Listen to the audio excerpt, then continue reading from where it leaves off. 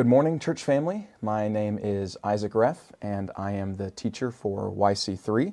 And it's a joy today to be able to share a few minutes with you today in our devotionable, brief devotions for busy people. Our Bible reading plan has brought us to the book of Deuteronomy, chapters 1 and 2. And Deuteronomy is an important book. The three most quoted Old Testament books in the New Testament are the Psalms, Isaiah, and then Deuteronomy. Our Lord Jesus himself quoted from the book of Deuteronomy 3 times in the temptation in the wilderness. When Satan was tempting him, he quoted from Deuteronomy each time. Deuteronomy is anything but a book that was important only for the Israelites. Far from it. The authors of the New Testament and our Lord himself saw the significance of Deuteronomy for honoring God, and we ought to take that perspective as well. Deuteronomy is especially helpful for us as we strive to honor God with its unrelenting emphasis on the law. Now, law is something of a dirty word to some Christians, and we tend to prefer the word grace much better. But in Romans, Paul says that the law is righteous and holy and good. There are three main ways as Christians we are able to use the law. First, the law is a mirror. When we read Deuteronomy, we come face to face with God's holiness and with our sinfulness. We see what God would have us do, what He has commanded us to do, and we see how we have failed to do that.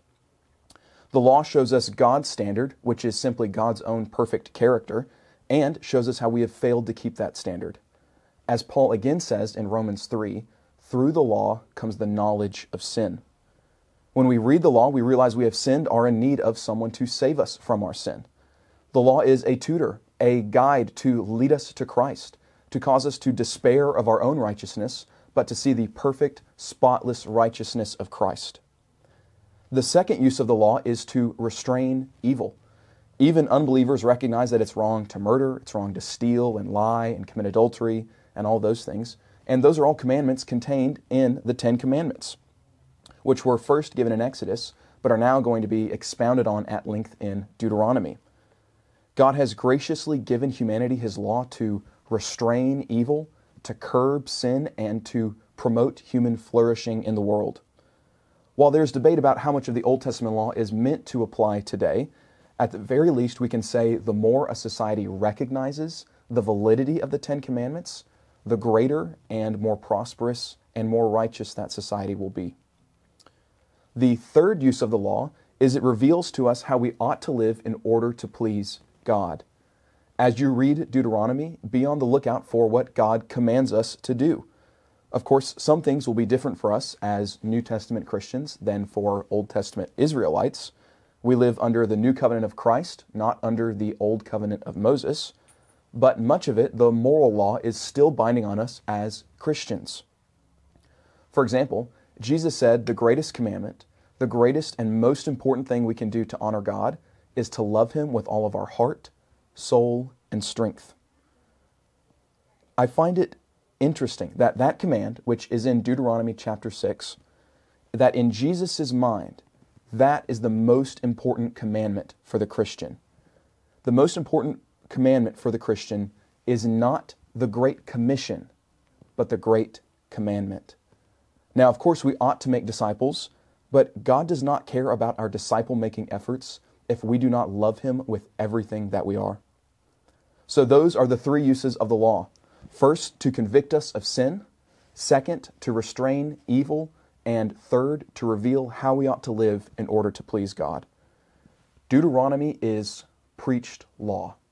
It is a sermon unfolding the Ten Commandments. So, as we read through Deuteronomy, be on the lookout and remember these three uses of the law. And now I just have one thing to say regarding Deuteronomy chapters 1 and 2.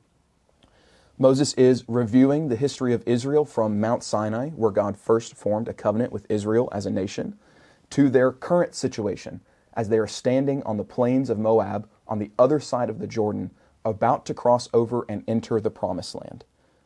We see Israel's continued sin and failure, and we see God's continued mercy and forgiveness. We also see God's justice exercised on those who did not believe Him. Those The generation of Israelites who did not believe in God perished in the wilderness. But since we're talking about law today, I want us to notice one more thing. The keynote in the first few chapters of Deuteronomy is on God's saving acts in the history of Israel. Before we get to law, before we get to exhortations, before we get to commandments to obey and keep all these things, before we get to curses for disobedience and blessing for obedience, Moses starts with what God has done. And on the basis of what God has done for Israel, he then commands them to obey. He has delivered them from Egypt. He has preserved them during 40 years of wandering in the wilderness. He's even been with them to defeat 2 enemy kings, a foretaste of the deliverance to come. He has kept his word to Abraham to make him and his descendants as numerous as the stars of heaven. God's saving acts always precede our obedience. By God's own grace and omnipotent power, we have been freed from slavery to sin and slavery to death and slavery to Satan. And on the basis of that freedom, we are then commanded to obey. We are given faith in Christ and then told to live for him. We are given righteousness, eternal life, and the Holy Spirit, and then told to bear fruit. It is only after that we have received God's great, irrevocable gifts, only after that are we called to obey.